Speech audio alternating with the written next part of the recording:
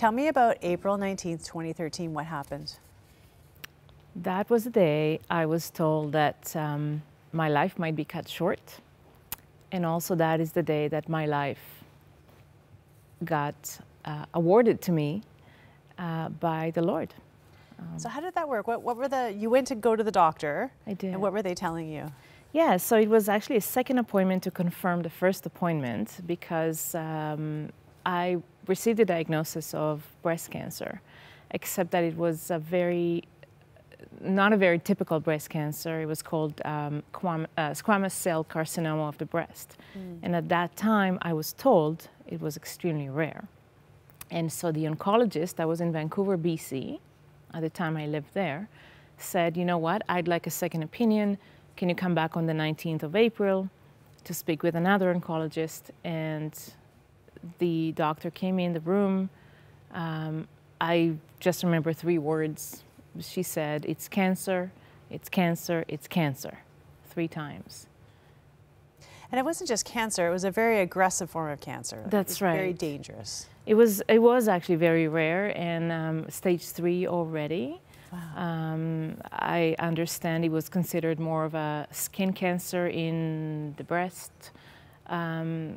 They had to do a case conference. It was something that is unusual. Very unusual. So you're young and you're thinking to yourself, you must be thinking like, how is this my life going to be moving forward? Could this be fatal? Were you asking those big questions? I think at the moment I was in some sort of a phase or fog, really. All I heard is it's cancer, and then some, mumbling words about chemo, surgery. I was given a choice in that appointment. It was a Friday. You can decide to start chemotherapy on the Monday or a mastectomy on the Monday. Which one would you want? Wow. I honestly didn't even comprehend those words. I was living far away from my family. I mean,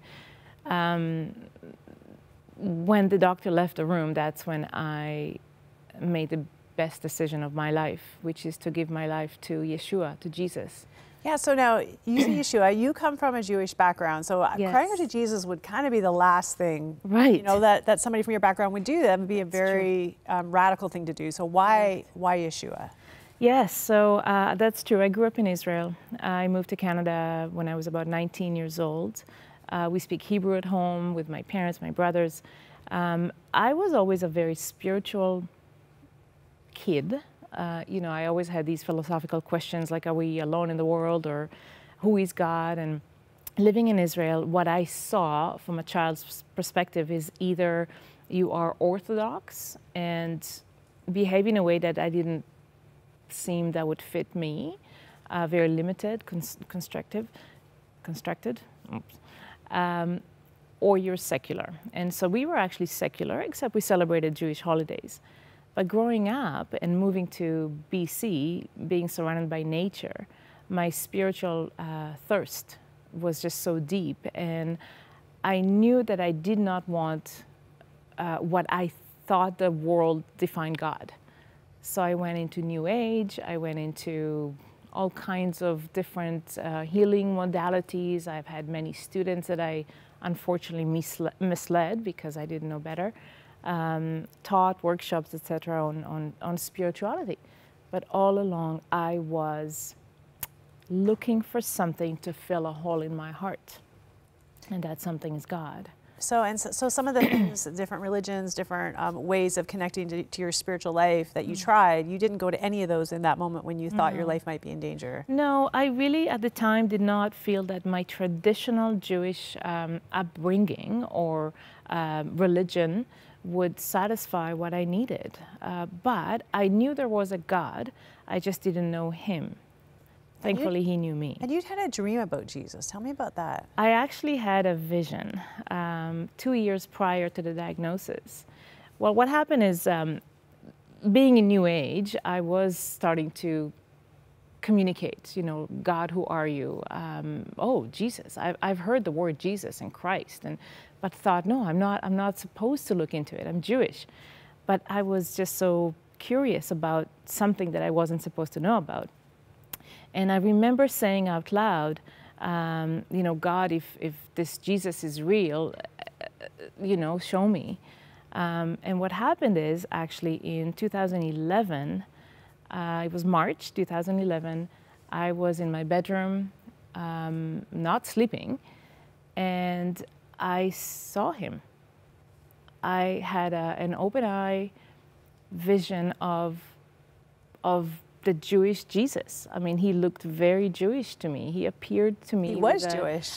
Correct. He's the Jewish Messiah. He's the Savior of the world. But you know, the God in His brilliant way of doing things appeared to me in a way that I would not find threatening. So He appeared with a talit, with a prayer shawl, and those traditional sandals that we read about. And I remember He opened His arms like that, and I could see the talit, the prayer shawl going in, and He had said, "Come to me." And His eyes were just love. It must have been a split second, but it felt like eternity. Wow. And that was 2 years before the diagnosis. Okay, we're going to continue this conversation. We're going to find out what happened when she cried out to Jesus as a Jew, and also that her treatments were so radical prescribed by the doctors. What happened with her cancer in just a moment.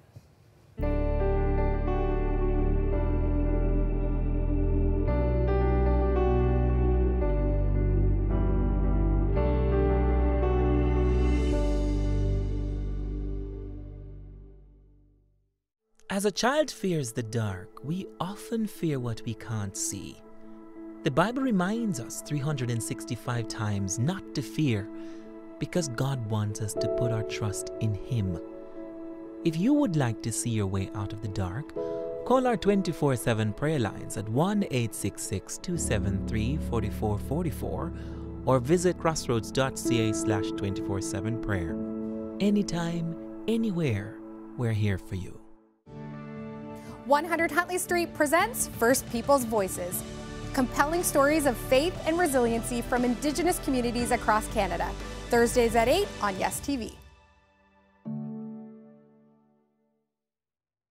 We are back with Shiri Joshua, whose aggressive breast cancer diagnosis changed the course of her life. Now, we left you in a cancer clinic, just being told you had stage 3 aggressive breast cancer. You fell to your knees and you cried out to Jesus, which was very unusual for you with your background. What happened when you did that? Well, as soon as the doctor left the room and gave me the 2 choices for the following 48 hours, I literally, yes, I fell to my knees on the floor of the BC Cancer Clinic, and I just said, Lord, I'm tired of fighting you. If I have to die, I die, but I want to come to you. But if you allow me to live, I will give my life to you.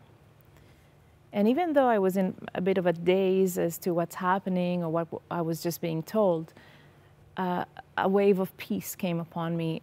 I think it was just the non-fighting, because I wanted Him so much, but I was too afraid, being Jewish, to accept somebody by the name Jesus. But really, His name is Yeshua. It's okay to believe in Him, you know. So you had this incredible peace come over you. You've given up fighting this anymore. Yes. But you have to walk some tough roads ahead. That's right. Some very aggressive treatment. Talk to me about how this like baby new faith walked you through some of those tough moments. Yes. Well, thankfully somebody came to the house that night. A friend insisted of bringing a pastor. Didn't know anything. He led me through the prayer of accepting the Lord. I moved back to Toronto to be with my family to start treatment. Literally within a week, excuse me, I was in surgery. I did a mastectomy. I went to Sunnybrook Hospital. They did say there's no time to even think. We're doing the surgery and then you're up for chemo. So I did the mastectomy and then 6 rounds of chemotherapy. It took 6 months. Yeah, and so how are you relying on your faith at this point, or how is it impacting these hard circumstances? It was interesting because I moved into my parents' house as an adult and I was the only believer. I was a secret believer. I didn't want to offend my parents with my new faith, but all I had is Him. All I had is Yeshua, is the Lord. And I just said, God, whatever happens, happens. This life is yours.